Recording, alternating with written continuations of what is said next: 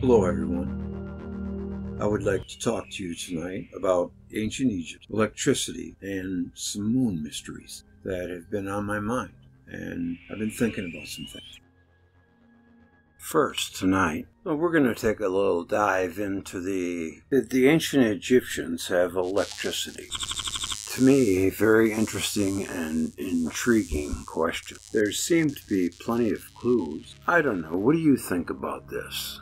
It seems to me for quite a long time now we've been surmising and hypothesizing about the ancient Egyptians having electric power. I remember talking about the Jeb pillar in previous videos, reminding me of some kind of an electrode. It sure does look electric. So let's start off with what we know and do our best to analyze it with the information that we have. It is known the electric catfish of the Nile was known by the ancient Egyptians, which certainly could have given them the concept of electric charge. And it's been promulgated that the Great Pyramid was an electric powerhouse of some kind. And pretty much most of us should already know or have heard about the Baghdad battery, an ancient electric cell battery found near modern-day Baghdad, Iraq, by a German archaeologist in 1936. One of the most interesting and highly debated artifacts of the Baghdad Museum in Iraq is a clay pottery. It stands about 5 to 6 inches high, encapsulates a copper cylinder. Suspended in the center of this cylinder, but not touching it, is an iron rod to be filled with vinegar or wine, and this would make a cell more than a battery, and if you put all of them together, then you get battery. The term battery mostly means a battery of cells, like an artillery battery. According to Brian Forrester, the ancient Egyptians indeed knew about electricity and utilized it to the maximum benefit, which wouldn't surprise me a bit. The Jeb pillar is performing the same function as a Tesla tower or coil. It's being shown. You can touch it, but here, the giants here are the ancient Cometians. They're being pictured as giants. Now, we'd say to people, is it symbolic or is it actual? Why does it have to be either or? Why can it not be both? They could have been giants, but giants of mind. Okay, both. This shows a knowledge of electricity that was there. Why, if it's symbolic, do you have a wire being plugged into a box? I thought there was a... Of course, and this is the backbone of Osiris. The Jed pillar, Jed pillar. Where they come to the name, used in Arabic today in Egypt, Jeddah means grandpa, papa. Well, you know, I remember Neil Thompson said that he thinks the ancients in Egypt worshipped the great electricity. And there's all kinds of clue that they were indeed using electricity from the ceilings of the Serapeum and the Great Pyramids. There are no scorch marks from having torches. They had to have some kind of an electric power that they were using. And speaking of the Serapeum, that is one giant crazy place. The more you learn about it, the crazier it gets. Just in case you don't know about the Serapeum of Saqqara, I'll give you a refresher or a brief synopsis. The Serapeum of Saqqara was the ancient Egyptian burial place for sacred bulls of the Apis cult at Memphis. It was believed the bulls were incarnations of the god Ptah, which would become immortal after death as Osiris Apis, a name which evolved to Usahapi. What a name to have. I mean, who could have a name better than Usahapi in the Hellenistic period? It has these vaults with these huge lids on them that weigh about 50 tons. And it is a complete mystery how these giant vault-like tombs got inside these dugout rooms. How those huge granite boxes with the lids so big it would take 200 people to move could have been maneuvered inside of those tiny little rooms is beyond me.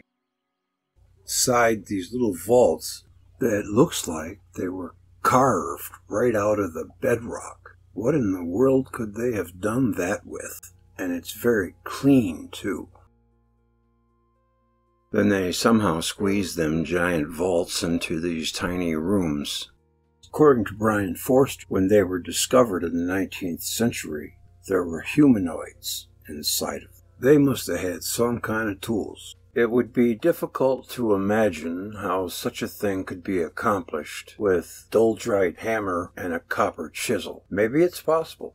I don't know. It just seems highly unlikely to me. What do you think? This image reminds me of Dracula's lair. It's said that the Egyptians made ornate carvings of just about every creature imaginable. Things like crocodiles and even insects and birds. To look at it, one might not think that the Saqqara bird is anything out of the ordinary, until it is looked at by an aerodynamics expert, to which they would say that the design is aerodynamically perfect. Is it possible that it's not a bird at all? It doesn't have feathers and has a tail like an airplane. The carving was found in a tomb in Saqqara toward the end of the 19th century. It is said to be about 2,200 years old. Some believe it's an out-of-place object due to its tail design. Plus, the thin wings are more reminiscent of an aircraft than a bird. And like I said, there are no feathers. So is it a hawk or is it a glider? The Saqqara bird. And also in Saqqara is the Saqqara disc. Well, you had the Saqqara bird, and now you have the Saqqara disc. It's also called the schist disc. It was found in the 1930s. Most people are struck by the same thought when they first see it, that it's a steering wheel for a car, made 5,000 years before the first car. It also presents the problem that the wheel-shaped disc is much older than the invention of the wheel. The disc is made from a delicate, particular kind of rock, and it only 1 inch thick. If it was dropped, it would shatter like glass. What was its purpose? Nobody knows. Alternative ideas range from a fancy candlestick holder, but no other holders have been found that even closely resemble the schist disc. Its purpose is unknown.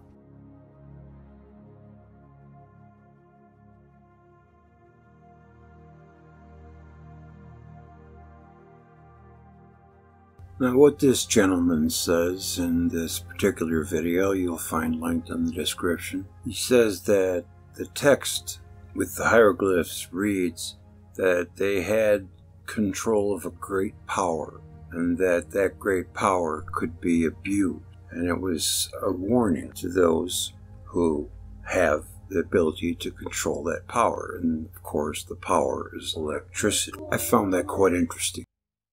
As for the electric question, it really depends on how many coincidences you are willing to accept and not think something of it. Okay, so you got the images at Abydos. All right, that's a coincidence. All right, then you got the gigantic tombs that were said by locals to have one time housed giant humanoid Serapeum in Saqqara. Another coincidence, you got the Great Pyramid, that they would have a very hard time building it even today with machinery. Another coincidence, there's 3 right there. You have hieroglyphs with them walking around carrying giant light bulbs.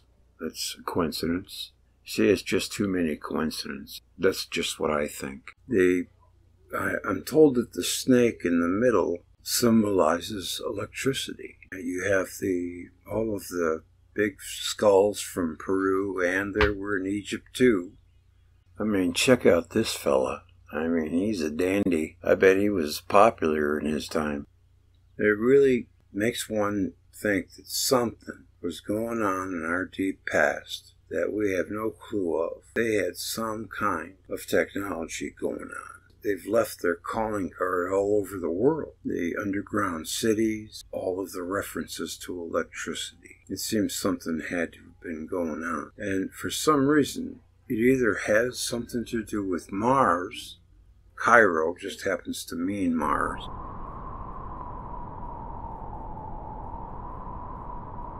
Or the moon, which is strange in itself. It's said that Thoth and Adam came from the moon, but it's never been explained any further than just that. What's up with that? What is that supposed to mean? So I found out that the Jed pillar is Jeddah. Sounds similar to Jedi, doesn't it? Which means grandfather, or backbone of Osiris, or Kundalini. The force, the electric force, is with us. For sure. The whole universe is about being electric. The ancient Egyptians seemed to know this. And from the wonderful video I have linked in the description from Ryan Forrester, he says in it that the texts tell the story, and the texts say that the knowledge of the great energy can be abused. Most archaeologists with mainstream wouldn't dare such a thing. They're forbidden, or they'll be out of the gravy train loop. But it was actually Benjamin Franklin who discovered electricity. When he flew his historic kite, he was known to have been quoted as saying, "The sky is electric." Ben was kind of a rock star of his day. He hung out in Paris during the Revolution, trying to get France's help in fighting the British, and the French were quite smitten with him. He took to wearing a raccoon skin cap. It became such a fuss, all the Parisians had to have one. So he sent to America for as many coonskin caps that they could make and send there. He was known to be a bit of a partier, liked to burn at both ends, and it's even said he was a bit of a womanizer. But at least he was an honest scientist. For that, I have to say that I respect and admire old Ben.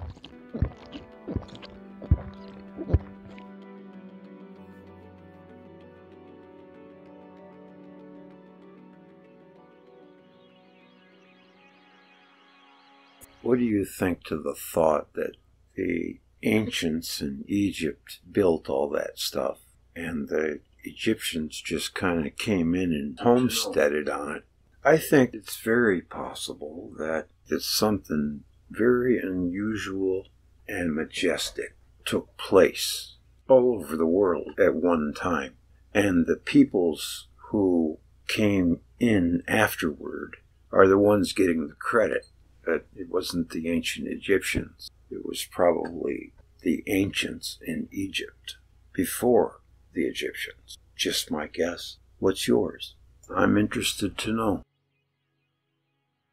Their hieroglyphics show them working with electricity everywhere. It's beginning to look like another race of beings, humanoids, not human, possibly inhabited ancient Egypt. And they were a very intelligent race of beings. Like I have said many times before, at one time on this planet there were a race of geniuses that were living on the earth. The Jed pillar, to me, always resembled electricity, coupled with the fact that we've been getting teased by their hieroglyphics since they were carved, or since they were discovered, I guess I should say, that they were up to something with high tech. There's the mainstream Egyptology seems to be completely left-brained on the matter, even though these people drew images, these magnificent giant light bulbs in their hieroglyphics, take it as some kind of symbolism for the lotus flower, was what I heard it symbolizes to them. But really, if you just look at the picture, it shows what could be a giant holding these giant light bulbs, and they're plugged in. They're plugged into a Jed pillar.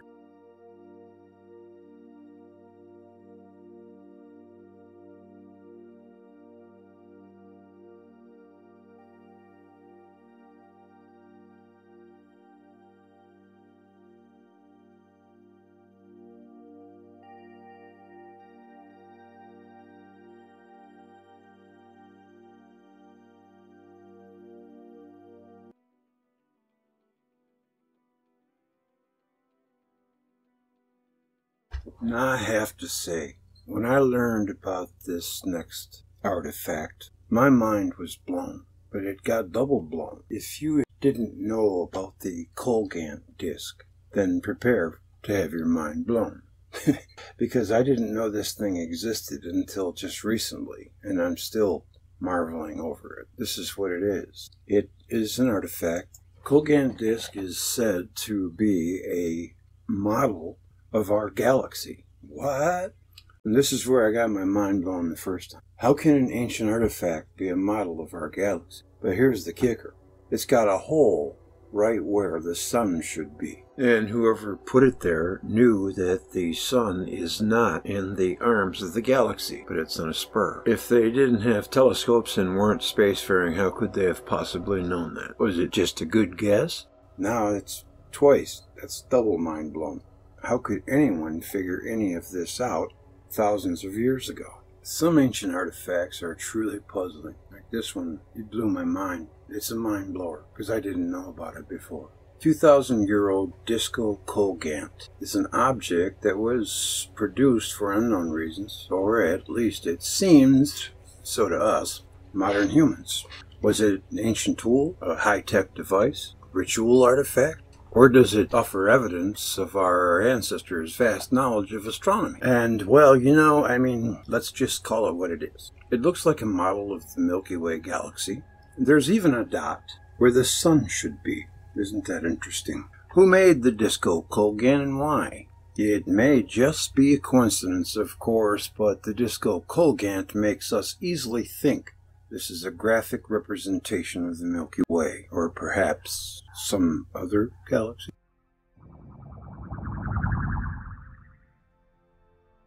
But modern astronomers know the majority of spiral galaxies contain a central bulge surrounded by a flat rotating disk of stars. Not really too much on this thing, but what else could it be? Which, goes right back to the original argument of the super geniuses that were spacefaring. How could they not have been if they're drawing star maps of the galaxy that looks just like the Milky Way? I'm not saying it's that, but that's what it looks like to me. That's it. But, we just throw things in the big mystery bag and never have to deal with them. What even can be an explanation for a thing like that that's not the obvious?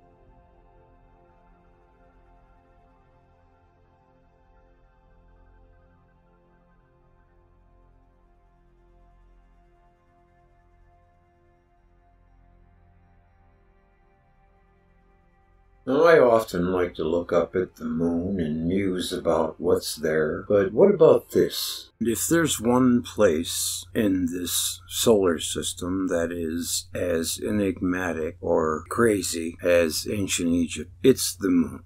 There have been stories of NASA hiding things on the moon. Story of aliens parked on the side of a crater watching the moon landing. There is a picture of what looks like a satellite dish on the moon, a cooling tower, buildings. Tell me what you make of this little video here. It sure does look like it could be real. Now this brief video is a set of interesting images put together. It looks like a moon being just having a look what's going on in his backyard, I guess. To me, like, it would be hard to fake that.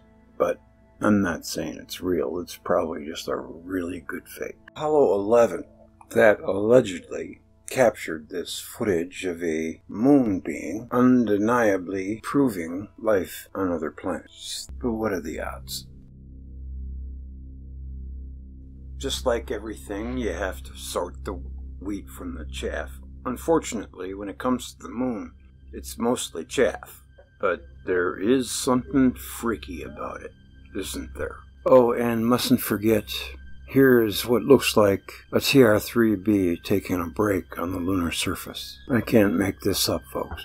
It's 400 times smaller than the sun, but 400 times closer. And it completely covers the sun in an eclipse. I wonder what the odds for that would be. There is also the crazy blue Aristarchus crater. Why does it look geometrically shaped? Why does it look like it has a face? Is that all pareidolia? It's been so long since I used it. Lest we forget the CP-30 head found on a crater by Apollo 17 astronaut. Now, I don't know what to think of this. I know it comes from Richard Hoagland and Mike Barra, and they do have an agenda, it seems. Is it fraudulent or is it real? Is this a real robot head? Let me know if you know. The only agenda I'm interested in is the truth. Plus, some guy recently took a picture with just his camera, I think. They got some pretty good ones out there for taking moonshots. Caught a bright spot on the moon resembling a city. Wonder what that is. On the moon. There's another funny story that kind of connects a dot in a way. When Buzz and Neil were doing their thing on the moon in 1969, the Chinese had sent a message through India asking them to look for a Chinese princess. Well, ironically enough, this Apollo 20 trip was allegedly to an abandoned spaceship that was crash-landed on the moon. And on board the crash-landed rocket, which is immense, they found a Chinese princess. Coincidence? Again, I don't know. The story is very intriguing. I'm just trying to ascertain if there's any kind of truth to it or if it's just all a bunch of baloney. BS. You heard about the exploits of the alleged Apollo 20? I've always thought that this was a hoax. I want to know what you think about it. It is interesting, but I still believe it to be a hoax. But then I found out not long ago there really was an Apollo 20 and it was really scrubbed in the 70s. That made me think, how about that? And it's a very good fake, if that's what it is. Never watched it before. But, you know, I'm sure people can do these kinds of things in studios, and why they do them, I'll never know, but, you know, because of that, we can never really trust our own eyes. But that led me to ask myself a series of questions. Let's just say, for example's sake, that there was a spaceship crash-landed on the surface of the moon and NASA could get to it. Would they tell us? I would say absolutely not, because of the Brookings report. Would they bring things back? Absolutely. Would they deny it? Absolutely. They didn't just lie about a few things, they say they lied about everything. So in the realms of possibility, I would say it's probably 50-50. On the picture where they show what she would have possibly looked like alive, notice the third eye in the center of her forehead. Alright, well that's going to do it for this show. I just wanted to bring up a few more anomalous things that I really enjoy researching, and I thought you might too. Please leave a like, maybe a comment. I do enjoy reading your comments. I'm not monetized whatsoever, so please donate if you can. Everything is 100% free here, if you can. That'll do it for me. Take care. I'll see you soon. Good night. Break it.